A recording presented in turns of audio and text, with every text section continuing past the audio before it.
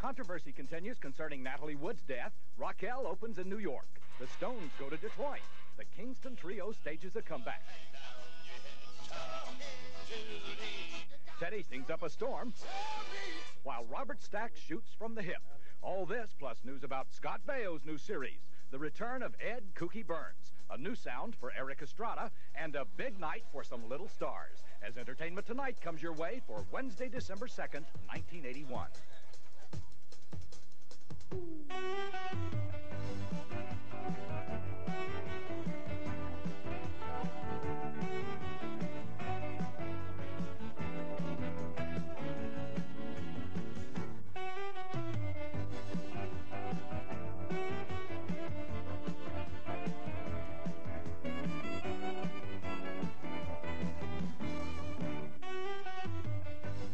Natalie Wood was buried today in a private ceremony quietly removed from the Hollywood looking glass where she spent virtually her entire life.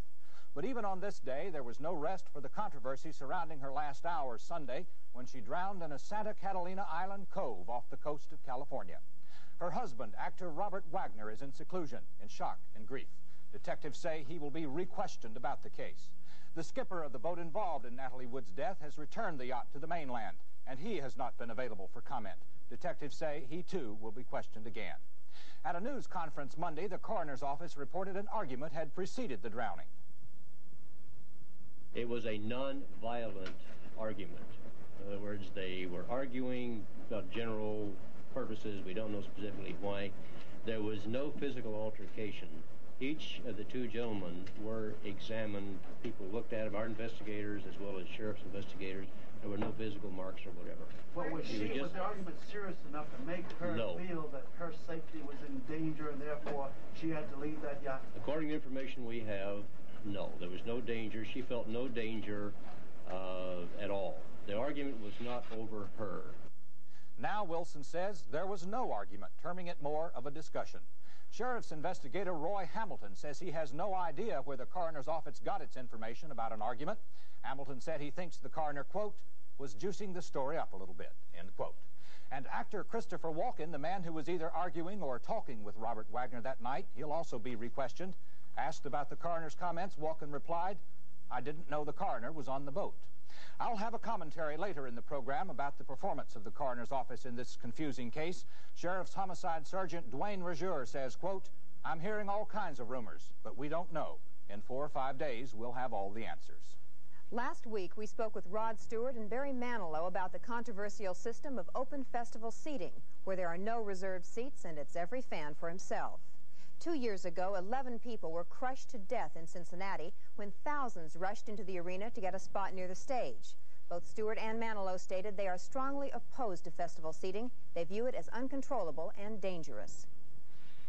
Well, we went to Detroit Monday night to the Rolling Stones concert to see the situation for ourselves. It was wall-to-wall people as 76,000 fans crammed into the Pontiac Silverdome. Although there were no major injuries reported, when the fans entered the arena, thousands could have been hurt when, penned up like cattle, they were released into the parking lot.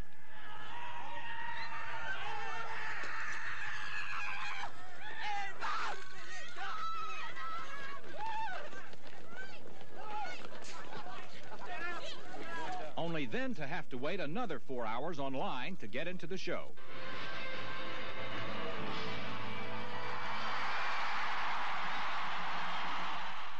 So potentially dangerous. We'll continue to cover this controversy for you as it develops. Broadway played host to an unusual opening last night. Robin Leach has the story. What happens if the leading lady of a Broadway musical wants to take a vacation?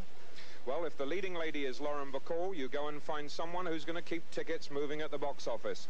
And that's exactly what the producers of Woman of the Year did. They went and recruited Raquel Welch. As with many other Hollywood stars over the past few seasons, Raquel Welch is making her Broadway debut in this musical adaptation of the 1942 screen classic that starred Spencer Tracy and Katharine Hepburn. And it's a brave debut at that. Not only because Katharine Hepburn is just down the street still proving she's the original Woman of the Year, but because Raquel Welch is stepping into the shoes of this year's Tony Award winner for Best Musical Actress. She's a tough act to follow, but I I didn't try to copy her, you know. I saw that she did a real good job with the show and that she was really wonderful in this role. But I also saw it as a part that I could do something with myself. So I haven't really done anything kind of the way she does it. And as with all opening nights in New York, there was a lavish party at the Xenon Discotheque to congratulate Raquel on her stage debut and to celebrate Broadway's newest star. So Raquel, how do you really feel after opening night? Well, I'm really stunned, Robin. I mean, the only thing I can tell you is that it was really absolutely the thrill of a lifetime. That's all. I mean, when I hit that stage, I had 2 shows today. I mean, they just bowled me over. I mean, all I did was stand there, you know, and I mean, I couldn't believe it. I really couldn't believe it. Who will be the Lauren Bacalls and Raquel Welches of tomorrow? Well, if getting a head start counts, they might have been at an awards presentation we attended last night. It was a stage parent's paradise last night in Studio City, California, where the 3rd annual Youth in Film Awards were presented. While many of the nominated children were fairly young, there are those older children who are already thinking of their future. You really can't be stuck in being the precocious little child, or else you are going to be the precocious little child when you're 39. I think you have to realize as you grow older, you're going to have to expand, and sometimes you won't win with the chances that you take, but you'll learn.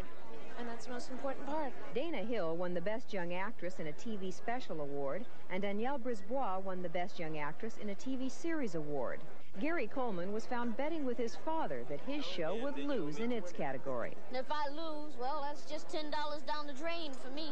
While Different Strokes did lose to Father Murphy, Gary still won 2 awards, Best Young Comedian and Outstanding Contribution to Youth. This is great. You bet it is. You know, I think they all should have won. CBS had a smash week in the primetime television ratings, putting 8 programs on the top 10 list. 60 Minutes was #1 and Dallas #2, recording a whopping 50 share. That means half of the TV sets in use tuned in. Overall, the CBS primetime programming had an audience share of 31. ABC was a distant second with a share of 25. NBC was 1 share point behind in third at 24. Hill Street Blues, rescued last season by 8 Emmys and heavy promotion, had to rerun an episode last week due to problems in the aftermath of the writer's strike. No new script was available. And the rerun dropped Hill Street Blues down to number 34 on the Nielsen charts. The ratings spelled trouble all around the dial for the season's new shows. Father Murphy on NBC ranked 40th. Today's FBI on ABC was 42nd. CBS's Shannon in 56th. Best of the West was in 59th for ABC. Gimme a Break on NBC ranked 61st. And Open All Night, the ABC comedy, wound up a disappointing 68th out of the 73 shows rated by Nielsen last week. In the important morning ratings, Good Morning America is running strong, a 30 share in the first hour on ABC, whipping NBC's Today Show by 4 share points. The CBS Morning News, said to be the #1 priority of a new command team at CBS, was way back in the 3-way race with only a 12 share.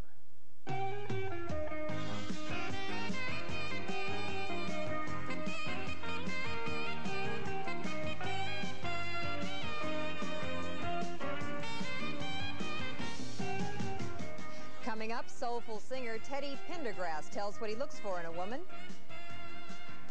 And a look at the past and present of the Kingston Trio.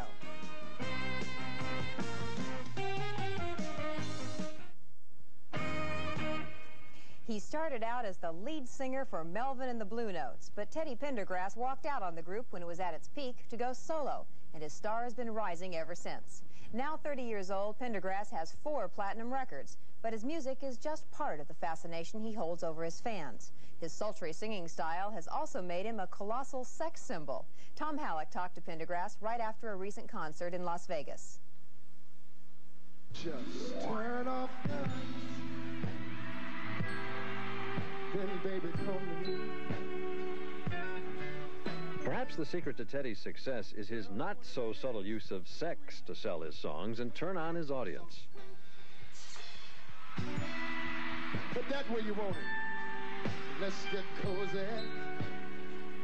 Your music is real sexy. Do you think of yourself as a sex symbol? No. I mean, what is a sex symbol? What does it look like? I think that I have a strong masculine image. I have have to believe in a strong masculine image. It's the only way I know. And it's not just something I'm trying to sell. Well, at this point, it's commercial, but that's just the way I am. And it's worked. I did not have to change what I believe in to make what I enjoy doing work for me. Let's take a shower together. I'll wash your body, you wash mine. Yeah.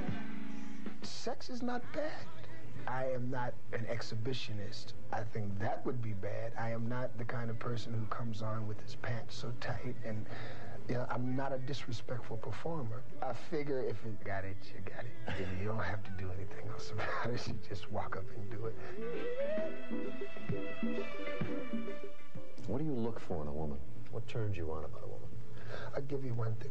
One thing, tell you the truth, it's crazy. I have a foot fetish. Isn't that kind of left field? Yeah, people do. Yeah. I look at a woman and I see how she wears her hair and her nails and her feet. It starts there. At the bottom. At the bottom. It's the bottom line. Well, my mother always said variety is the spice of life. With acts like Pendergrass getting steamy and others like Devo or the Plasmatics resembling punk guerrilla theater, is there any room these days for the tame, clean-cut folk music of the Kingston Trio? Well, the group is trying to make a comeback. Their reunion will be the subject of an upcoming public television Pledge Week special. We visited the Kingston Trio with a look then and now. The United States had just put its first satellite into orbit. Nasser had formed the United Arab Republic, and Eisenhower was our president. The year was 1958, and three young men calling themselves the Kingston Trio had taken the country by storm. Hang down your head, hang down your head and cry. But by 1961, times were changing. The Beatles were on their way, and the original Kingston Trio disbanded. That is, until recently, when more than 20 years later, Bob Shane and Nick Reynolds and Dave Guard got together for a one-time reunion. Hang down your head, Tom, Judy, hang down your head and cry. People lined the streets for a chance to see the trio they had idolized, including three fans who collectively flew 6,000 miles. What other group has fans that are that nuts about them? Few groups do, and for the trio in the 50s and 60s, it was hard work, fast-paced, and fun. We're just out of college, all business majors, all looking for, easy job. We found one. It's like packing in a lot of information in a hurry. Boom, boom, just hauling it in. It's like those game shows where you pull a dollar off a tree or something like that. All you can grab.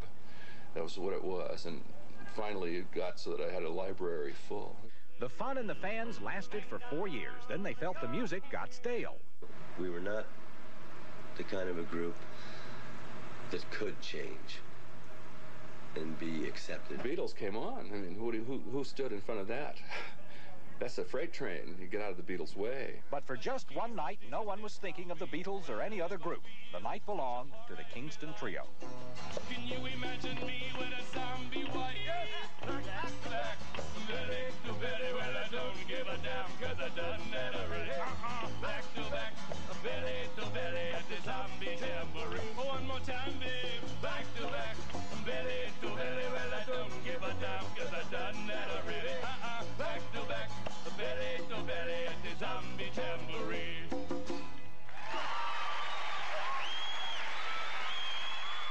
It's also reassuring to know that Robert Stack, who's become a symbol of law and order, is back on television. Entertainment Tonight went behind the scenes to talk to the star about his new role. In over 40 years in show business, Robert Stack has played hundreds of different roles. Despite his versatility as an actor, when people think of him, they think of one role: Elliot Ness of The Untouchables. You're never conscious of the fact you're going to be stuck in a character like that. Then all of a sudden I became Elliot Ness, which is really very far from me. But television does that. Television makes you, because you come every week on the set, on this set, on the tube, and you do it enough times and they believe that's what you are. Ironically, he plays a tough cop in his new series, Strike Force. This happens to be a character that interests me. People who handle themselves under stress interest me. And a cop today, all of a sudden, is in a position where he has no control. The rules don't exist anymore. They're what they call senseless violence now. People do things for no reason. Viewers disagree on the problem of violence on television, but Bob thinks that it has its place. You have to show the bad before you can show the good. The only thing is you must handle it with taste and not use it gratuitously and have screaming rubber and machine guns and blood for no reason because you've got lousy scripts and you're trying to keep the audience awake. Excuse me, sir, would you... Donation to the Reverend Moon? Jews for Jesus? Read about Jehovah's Witnesses. Stack doesn't always play the tough guy lead, though. He satirized that image in the film Airplane. Airplane was an obvious spoof that no one expected to work and has made upwards of close to $70 million. And it's the reason it works is because it insults everybody. Nobody gets off scot-free. People are so polarized in their own little groups, the Irish, the Jews, the Catholics, the Protestants, and nobody ever can joke about anything. Well, this show takes everybody apart. And people, I think, like to laugh at themselves a little bit. He laughs about his life, too, and the change from playboy to a happy family man. Someone said the playboy settled down. Why? Because he got tired. He's old. Now, there was a big transition from being a bachelor to getting married and then putting the diapers on my daughter and the whole thing. It was a complete turnaround for me. This happens to many guys. I got married when I was 33. I was an old goat. Married 25 years. It's neat. And what you've got is a built-in fan club. And no matter how lousy the reviews are, and no matter what a disaster you've had on the set, I Love You, Daddy still sounds great when you come home at night.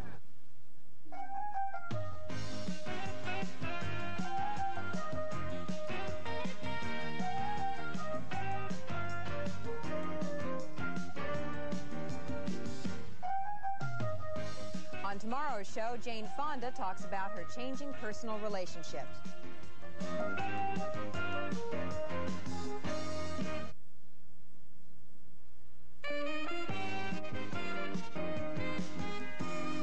In our spotlight today, Erik Estrada about to sing for his supper. The toothy star of Chips will warble for the first time in public on an episode of that biker series now being shot. In it, Punch and John go undercover at a rock contest, and Estrada has to get up on stage and sing or blow his cover. His debut number? Celebration. From what we hear, Kool and the gang have nothing to worry about. Also in our spotlight, the Gary Marshall Fun Factory, where TV spin-offs are being spun off in all directions. In the planning stages is a show called Joni and Chachi, starring those two teenage cut-ups from Happy Days, Aaron Moran and Scott Baio. And columnist Liz Smith reports that Leslie Easterbrook, who plays the big blonde would-be actress Rhonda on Laverne and Shirley, is also being considered for a series of her own. From the same era as Laverne and Shirley comes news that four big stars of that period, Fabian, Ed Kooky Burns, Bobby Sherman, and Annette Funicello, have just signed to do a Love Boat episode. The guys will play recent divorcees who all make a play for Annette, presumably to get at her Skippy peanut butter. No, I'm in enough trouble over foot fetishes. I'm not going to touch that line. Susie Gilstrap, a paraplegic in real life, made her acting debut in Skyward. Her performance was so moving that a sequel, Skyward Christmas, will air tomorrow night on NBC. A quiet field 40 miles outside Dallas, Texas, seems an unlikely place for an assault against prejudice. But that's exactly what happened here as the movie Skyward Christmas was shot last month. The show is not about a girl who's crippled. It's about a girl, her family, her friends, this crazy odd squad named Coop Billy at this little airport, and the lead happens to be in a wheelchair. That's all. And she leads her life in a chair, but it goes not. We don't go any further than that. And hopefully, not only will America forget about the chair, but this will cross over into every industry, into every occupation, so prejudice isn't held against people anymore. I mean, we just don't have the right to judge. Even if the movie doesn't have that national impact, it was obvious that the crew had been affected by working with Susie. She's the heart and soul of the project, and from her everything stems, and from her we all learn great lessons in life and art and how to handle ourselves, which is more important than anything. She kept saying, one of these days, Dad, I'm going to do something real great, and she's proven it. You must be awfully proud of her. You betcha. That's the greatest girl in the world. It's been great. It's been a fun time and a lot of hard work, but I love it. What's it like for you in school, as far as the reaction of your friends? I think they like it. I think so. I get a lot of, you know, things like, oh, Susie's stuck up now because she's on TV. And I just have to kind of ignore that. You know? Have you had to sign many autographs? Yeah, which is really weird, because who would want my autograph? Anytime a major figure like Natalie Wood dies under circumstances which raise questions or suggest even the hint of mystery, you can be sure the story will be pounced on from all directions by a lot of people who simply want to get at the truth, and by others, human nature being what it is, who hope to find something other than the obvious. That's why it's so important for people in our business to be extremely careful and reserved in what we report to you. And what goes for us is true in spades for the authorities. And to be blunt, the Los Angeles County coroner blew his responsibility in that department when, in giving an autopsy report, he said that Robert Wagner and Christopher Walken had been engaged in an argument, a nonviolent argument, prior to Natalie Wood's death. Besides being out of place in an autopsy report, those remarks fed a rumor mill which was already wildly overflowing with speculation. And more important, they were apparently wrong. A senior homicide detective who is investigating the death has said he has no information about any argument, and the coroner's office itself has now hastily backpedaled from the word.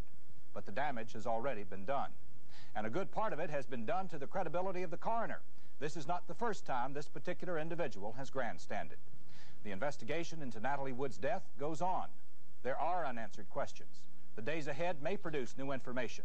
But as of now, Natalie Wood died accidentally and tragically. It is a great loss, and that is all that can responsibly be said.